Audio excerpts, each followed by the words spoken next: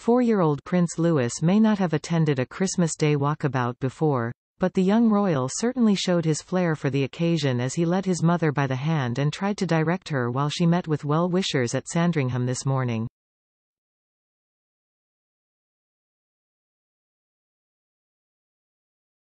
Louis had a mischievous look on his face as he walked behind his older siblings Charlotte, 7, and George, 9, on the way to St Mary Magdalene Church on the Norfolk estate for the Christmas Day service.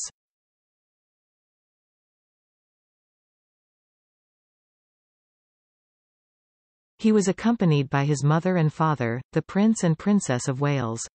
The royals were led by the King and Queen Consort.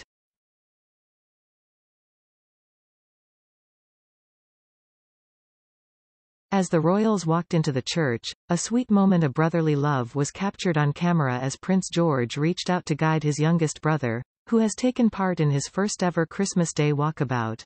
A big milestone for Louis, who stole the show during the late Queen Elizabeth II's Platinum Jubilee celebrations in June.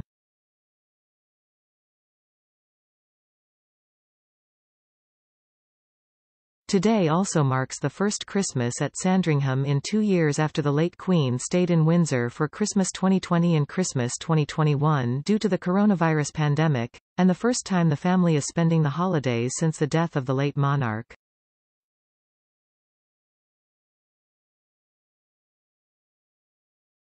Despite never having taken part in a Christmas walkabout before today, Louis proved he is a natural as he flashed a sweet smile at the camera while walking into the church.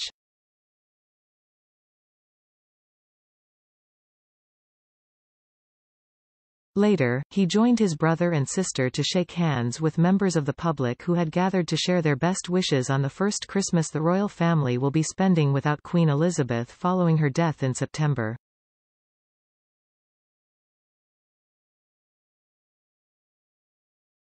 The mischievous young prince also picked up a Christmas gift from a feathered Santa toy from a well-wisher, which he carried with him while his mother, the Princess of Wales, spoke to a young girl who had come out to say hello.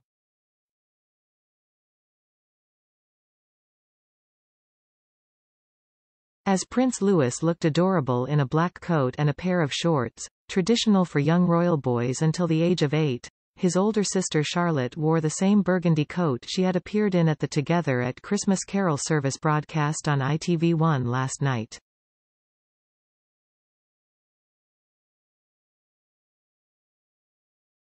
During the service at Westminster Abbey, which had been organised by her mother Kate, Charlotte was front and centre, giggling at the Dean of Westminster's anecdote about his cat's fondness for tinsel and lighting up as Hugh Bonneville read an extract from Paddington Bear in tribute to her late Majesty Queen Elizabeth.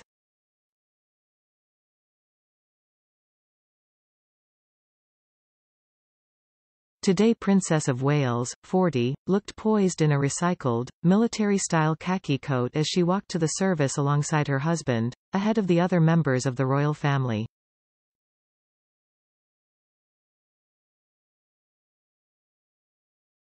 Kate had previously worn the coat to attend royal engagements in Bradford in January 2020, just days after Prince Harry and Meghan Markle announced they were stepping down as senior royals and moving to the US.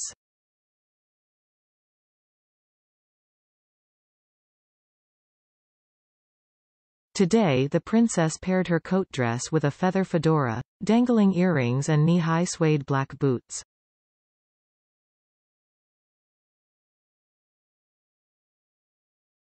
It is the first time the youngest son of the Prince and Princess of Wales children has attended, with Prince Louis proudly walking alongside his older siblings and parents.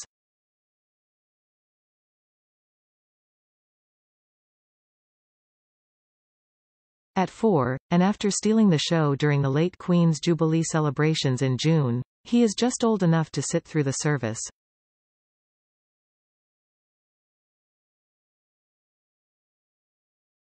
While they are much older than him, it is only the second time that Prince George and Princess Charlotte have attended, due to the cancellations of 2020 and 2021 at the height of the COVID-19 pandemic.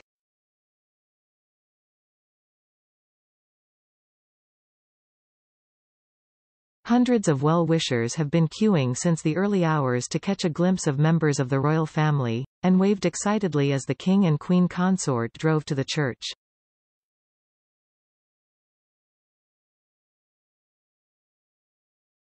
The bittersweet occasion saw the family put on a show of unity as they marked the first Christmas since the death of Queen Elizabeth II, who died on September 8, and after the explosive Netflix documentary of the Duke and Duchess of Sussex.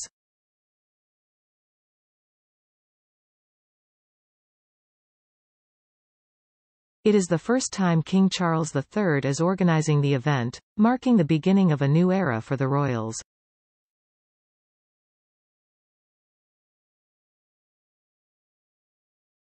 The Prince and Princess of Wales are staying with the King and Queen consort for the festive holidays, alongside the Earl and Countess of Wessex and their children.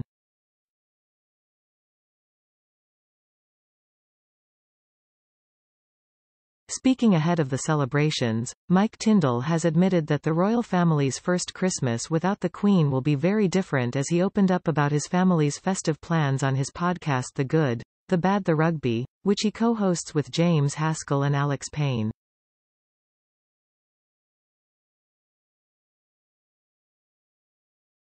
Filming a Christmas special of the show for YouTube, Mike, who appeared in I Am a Celebrity Get Me Out of Here earlier this month, was seen dressed in a Santa hat and wrapped in a strand of gold tinsel.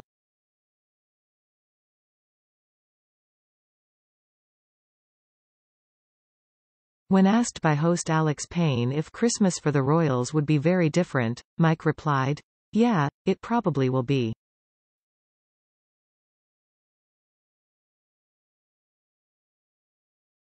I don't really know, I am quite looking forward to it.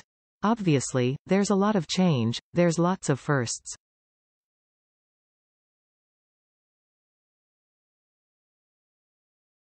This year will be the first time King Charles delivers a Christmas speech to the nation, something the Queen did every year of her 70-year reign.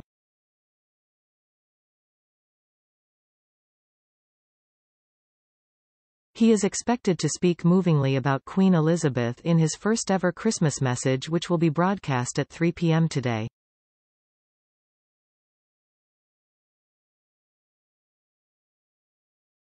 The broadcast was produced by BBC Studios Events rather than ITV, whose turn it was to record the King's first festive address under a rotating producer system between the BBC, ITV and Sky News.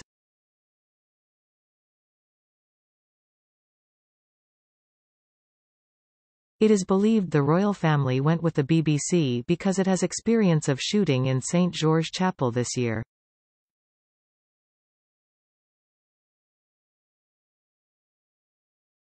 The royal biographer Sally Bedell-Smith told The Times that the monarch has invited the Duchess of York to spend Christmas at Sandringham with the rest of the family for the first time since her divorce from Prince Andrew.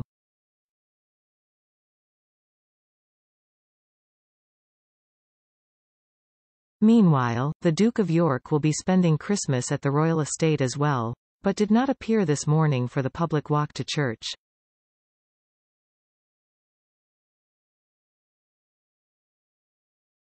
Yesterday, the country watched as the family put on a show of unity at Kate's Together at Christmas Carol concert at Westminster Abbey.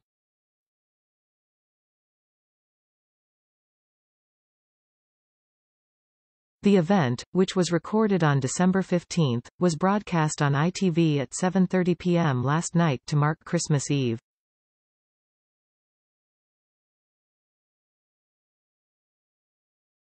Ahead of the event, the Princess of Wales revealed that the heartwarming concert had been dedicated to the late Queen, and to all those who are sadly no longer with us.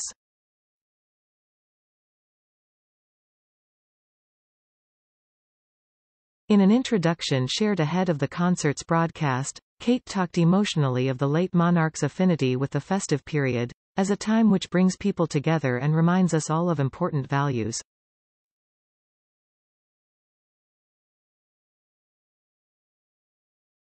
The 40-year-old royal held her first event last year, which was such a success that she decided to bring it back, in the likelihood that it could become an annual fixture.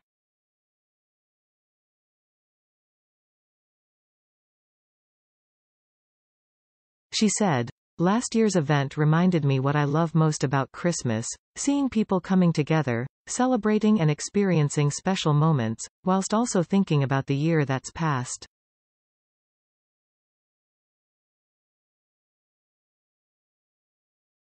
This Christmas will be our first without Her late Majesty Queen Elizabeth. Her Majesty held Christmas close to her heart, as a time that brought people together and reminded us of the importance of faith, friendship and family, and to show empathy and compassion.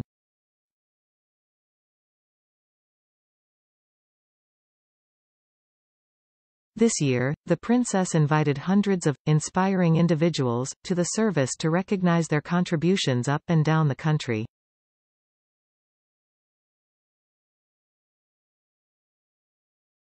She described them as those who showcase the power of connectedness and community values, allowing us to continue Her Majesty's tradition of recognizing and thanking those who have gone above and beyond to support others.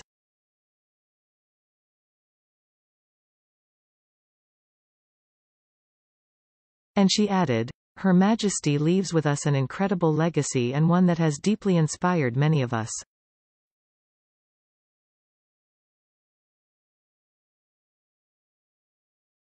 This year's carol service is dedicated to her and to all those who are sadly no longer with us.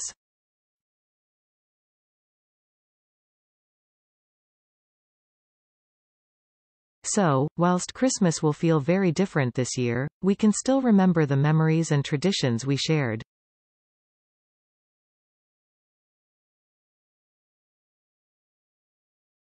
Take time to slow down and celebrate with family and friends all the wonderful things that make Christmas so special.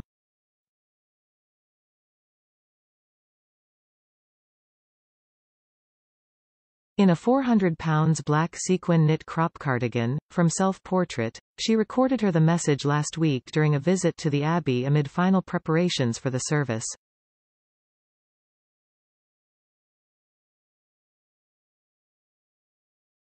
Supported by the Royal Foundation, the service was held at Westminster Abbey on December 15 and was attended by scores of senior royals including Their Majesties the King and Queen Consort.